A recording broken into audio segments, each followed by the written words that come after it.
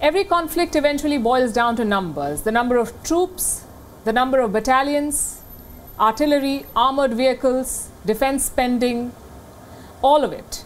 All of it decides the outcome in a war. This gives us a sense of what to expect from a conflict, which side the odds are stacked against and which side they're tilted in. So if we look at the Russia-Ukraine conflict in terms of numbers, how do the both sides compare? If a war breaks out, is it going to be a fair battle? Our next report has some numbers and answers.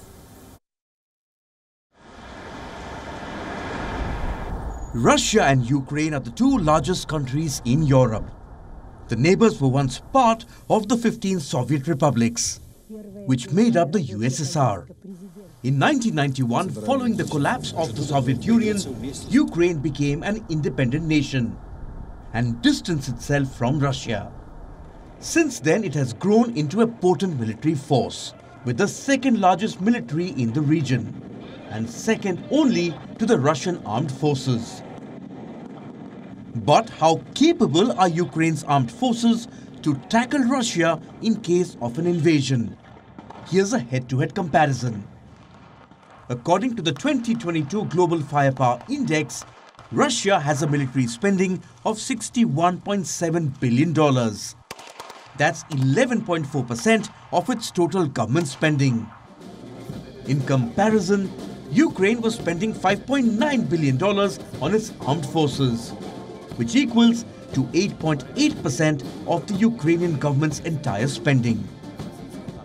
If we speak of military manpower, Russia has 900,000 active personnel. Ukraine has 209,000.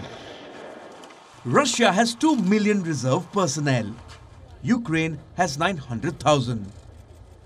If we speak of artillery or heavy military range weapons, Russia has 7,571. Ukraine has only 2,040.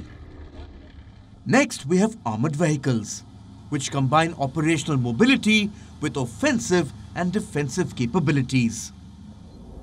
Russia has 30,122 armored vehicles. Ukraine has 12,303. When it comes to tanks, the primary offensive weapon of any army, Russia once again has the edge. It has over 12,420 tanks, compared to 2,596 tanks in Ukraine's arsenal. When it comes to attack helicopters, Russia has 544 of them. Ukraine has just 34. And lastly, if we speak of fighter aircraft, the most potent weapon in air-to-air combat, Russia again outranks Ukraine. It has over 1,500 fighter aircraft. Ukraine has just 98. Russia outweighs Ukraine in almost every aspect. This may give an impression of an impending Ukrainian defeat in case of a war. But that may not exactly be the case. A number of countries are arming Ukraine to prevent the conflict from spilling over. This includes Estonia, which has sent Javelin anti-tank missiles to Ukraine.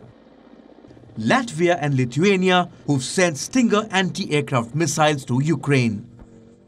The UK, which has sent 2,000 anti-tank weapons. And the United States, which is deploying 300,000 troops in Eastern Europe to bolster Ukraine.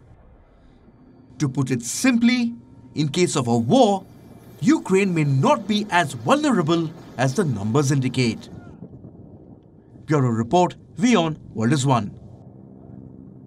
WION is now available in your country. Download the app now and get all the news on the move.